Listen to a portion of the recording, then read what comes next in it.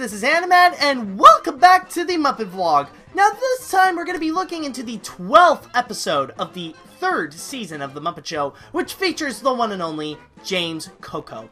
Now for those of you who are not familiar with James Coco, he is actually known as a character actor whom in the 60s started out on Broadway, but then later would move on to television and film. Some of his standout performance includes Man of La Mancha, which he was nominated for Golden Globe.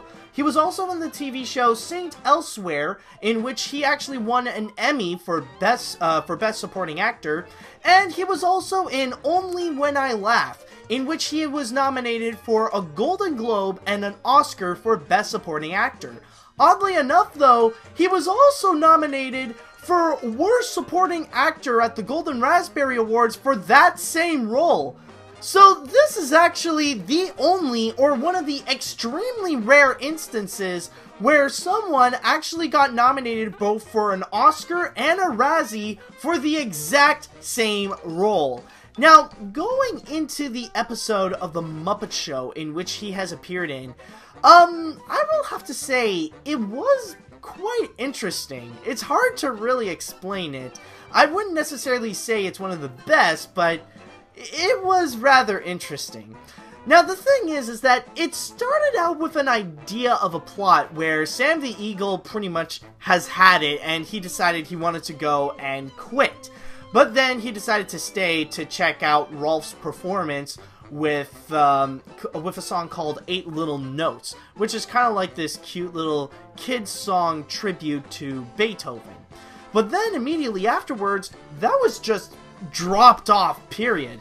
The real plot would actually step in a little bit later, kind of like in the second half of the story, where why do I want to say James Franco? Where James Coco wants to talk with Kermit regarding how the show is going, how there's a lot of razzle-dazzle, and how it's very quick pace and he enjoys it. But with the sketches that are coming, he's not really enjoying those moments, like when the Swedish Chef would come in, or when Wayne would step in, or when veterinarians would come. He would actually step in, and he's like, oh good god, it needs improvement. So that's why he would go in and he would add some moments like just quick pace Mexican mariachi dancers, or he would bring in showgirls during veterinarian's hospital.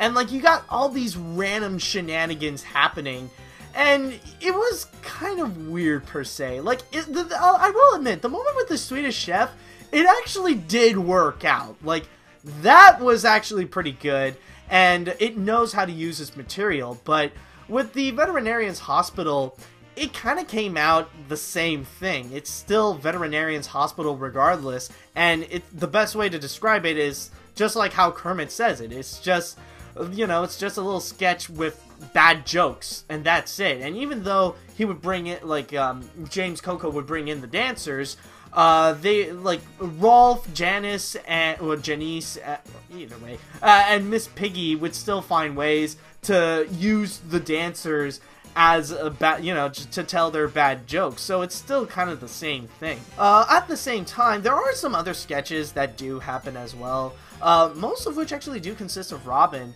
where in the middle of it we see like Robin scared to go to bed because he's scared of snakes, and then he thought about like this little psychedelic dance routine with snakes floating around.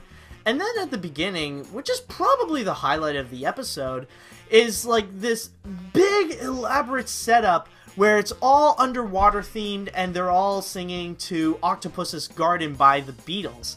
And the entire set, I must say, like the entire setup, because everything is so big, like you got an entire school of fish, and then like you got an entire band going on.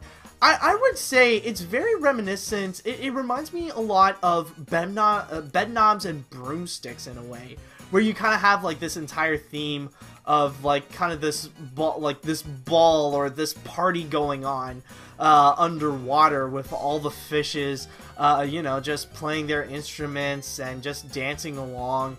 And it's actually a lot of fun. And the technicality that requires in this is actually pretty good as well, where you actually see characters like Robin, the fishes, Animal makes a special appearance, and Kermit all just singing Octopus's Garden while they're floating underwater. It's actually a pretty cool effect. So if anything, that song was actually really well executed.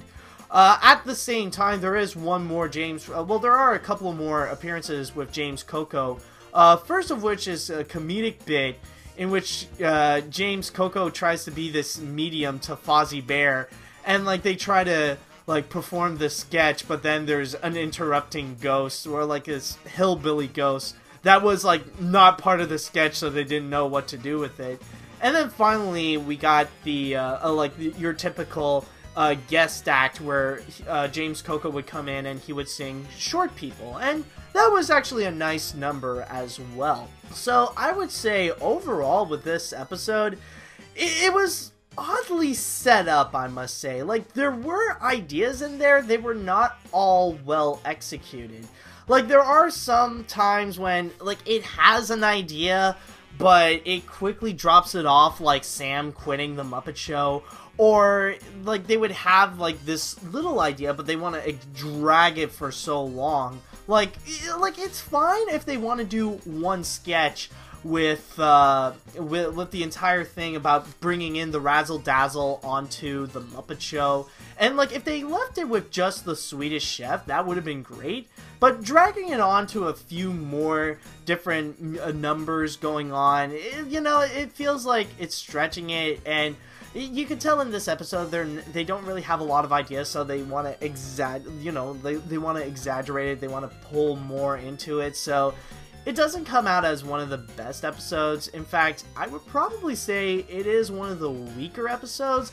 It does have its funny moments, and there are some nice Muppet moments as well. Octopus's Garden is a great standout performance. It definitely was, at the very least, a highly memorable moment of the season, but it's not enough to really make the entire episode itself memorable. So overall, like, I guess there are a few bits and pieces that you can go check it out online, but for the entire episode itself, maybe you could skip it, but not necessarily the best episode that they've offered, that's for sure. But anyways, that is pretty much going to be it for this episode of the Muppet Vlog, so I just want to say thank you guys so much for watching, and hopefully there will be a bit of an order and maybe a full-on story that they can carry through and know what to do with it onto the next episode, but we'll only know until then, so see you later, dudes!